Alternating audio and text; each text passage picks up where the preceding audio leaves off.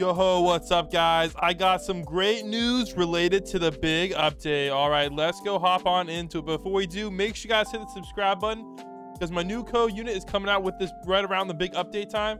And you must be subscribed, otherwise you'll miss out on 02. All right, guys. So yes. Oh wait. So this little new leak that has been posted, and it's related to this new banner. All right. So we actually have 2 leaks related to a new banner or new summoning event. And I'm going to show you guys the first leak. This one to me is the most interesting. So this is the first. All right. So this is actually the one in the thumbnail right here. So we have a leaked image of the new summoning system. So, and we also have a few things here as well that's new. Like, for example, Pro Food Hunter God form. All right. Now, we don't already have Pro Food Hunter. We just have Pro Food Hunter and Pro Food Hunter Ice. So it looks like we may be getting a Pro Food Hunter 6-star. All right, now a few things to note in this. The first one is, if you guys see here, it's a 6-star summon, 1, 2, 3, 4, 5, 6, and it's for gems. All right, so in the last video, I showed you that they are removing the emeralds and all your emeralds are being converted back into gems. So don't worry, you won't lose them. They'll just be converted back into gems. Okay.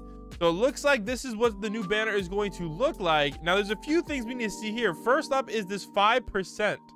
All right. So now this is actually 5% for a 6-star.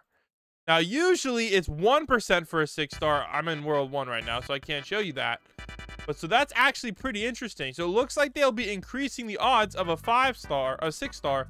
And that's actually the same odds as it is right now. Actually, that's even better odds than it is right now for a 5-star. So maybe they'll make gems worth more. I'm not sure what's going on. Now, another thing is there's only 1 unit in this banner. So I don't know what happens if you get the 95%. Maybe you get nothing at all. So maybe it's a banner for a single unit, which I think would be a pretty interesting idea. All right, so now this is all based on, and there also might be like a new summoning event. Now I'll show you what I mean by that. All right, this comes from Navy's video. I can't find this actual post. So I think Fruit might have deleted it, but Fruit basically, I'll zoom in on it for you guys. So basically Fruit posted this picture. It says Dual Hunt Festival. Now, if you guys don't know what the festival is based on, it's based on a game called Dokkan. I don't know how to pronounce it, so if I'm pronouncing it wrong, let me know down below. But basically, it's like a special banner, all right? So if we go to the wiki, the Dokkan festival is. So basically, it's an exclusive banner, like a limited time banner. All right.